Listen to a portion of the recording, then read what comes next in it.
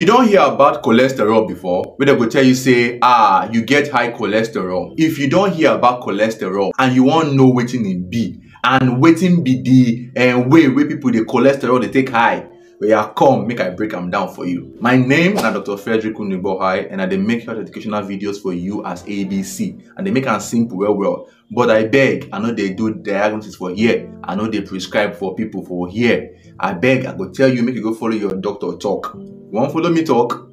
Click on the link for my profile. Book for consultation. You go pay for them, and then we go talk. I beg. Now so you be. Thank you. Cholesterol, they very good for your body. This cholesterol, your body they use and produce hormone. Your body they use and produce even vitamin like vitamin D. Your body they use them for the cells for your body. It is very good. But sometimes this cholesterol fit on dey high. And when it high, it go cause problem. You know, you chop food, now you dey take get cholesterol. And your liver also they produce cholesterol. So now through the food where you dey chop, and also your liver, then they produce cholesterol. Now, you won't come ask me, if cholesterol of my body high, how I go take no? My dear, you no go know. E no go give you any sign at all. You go just do your body, they high. One day, it will cause problem. I want make you know something though. Before you talk about problem, we get two types of cholesterol. The one where they call good cholesterol and bad cholesterol. You see, the good cholesterol, the name now HDL, high density lipoprotein. The bad one, which we call bad cholesterol, now LDL, low density lipoprotein. This thing for here now just education, no, e big pass wetin I dey tell you, e deep well, but I won't make am simple for you. Now, you won't come ask me, how people say they get this high cholesterol? My dear, from the food where you dey chop. Some people, every time egg. You won't use egg finish your life. Some people, the butter where they chop, the cheese where they chop, all those things fit gather. They chop saturated fats food well, fries, junk won't finish you. That one day. Another one again now obesity. Because people when they obese, their body fit gather this bad cholesterol for their body. People wey know the exercise, yes, if it make you get bad cholesterol, you can dey high for your body. You no go know. Some people too, when they smoke, if they smoke, any small thing, you are smoking.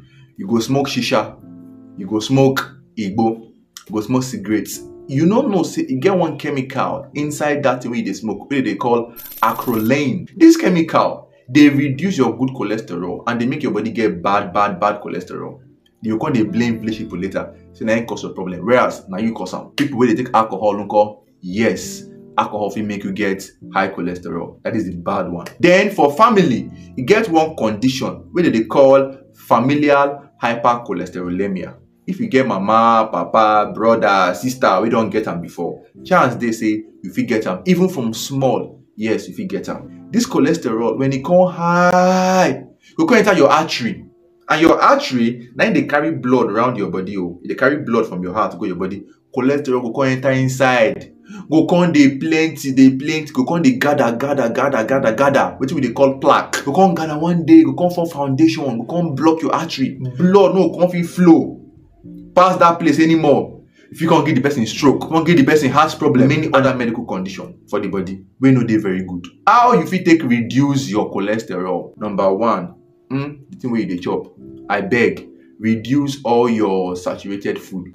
Eat food we get like omega-3 fatty acids. Eat groundnuts, eat cashew nuts, eat fruits, eat vegetables, eat balanced diet. It dey good. Reduce all those mede. You know, right? Those sweet mouth, reduce them very well. Try to exercise because exercise will also help you. I know say make you dey go carry iron no.